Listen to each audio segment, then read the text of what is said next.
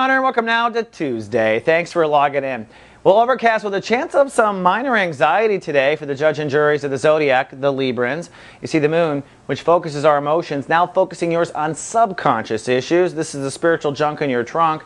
And frankly, this is the area you just spent 2 years, from 2007 to 2009, cleaning out. Okay? So how do you feel?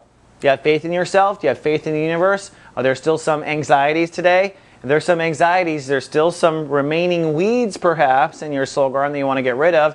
Remember, a weed is an issue that sabotages us or sets us up for self-sabotage, usually begun by our parents, and then we continue them on, kind of in their honor. So pay attention to what triggers you in the next 48 hours. These are still some remaining issues that you want to pull. And by the way, Saturn will retrograde back into space next spring, which means you will be tested one more time in this area. Now, Zimmer on the Sun also adding to the anxiety. Mars is ruling the day. We're in Chapter 2 of Sun in Scorpio. The topic for Librans is your soul capital.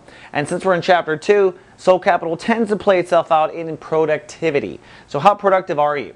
Are you being productive with the book you want to write? Are you being productive at work? Are you being productive with taking care of yourself? These all add up to self-esteem, and self-esteem adds up to our ability to draw in abundance. We can't draw in $1 million if we don't think we're worth $1 million.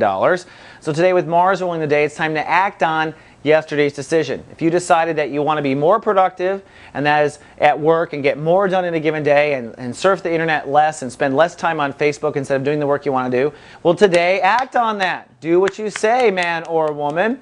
Also, Venus has also crossed into Scorpio Chapter 1, which means whatever those root self-esteem issues were that you uncovered in Chapter 1 of Sun in Scorpio, it's now time to create replacement behavior. So if you decided that you have a self-esteem issue because you eat too much, well, create a new diet. Create something new to replace what's been eroding your self-esteem. All right, Libra, that's all I have for today. I'll see you tomorrow with more. Live, love, be.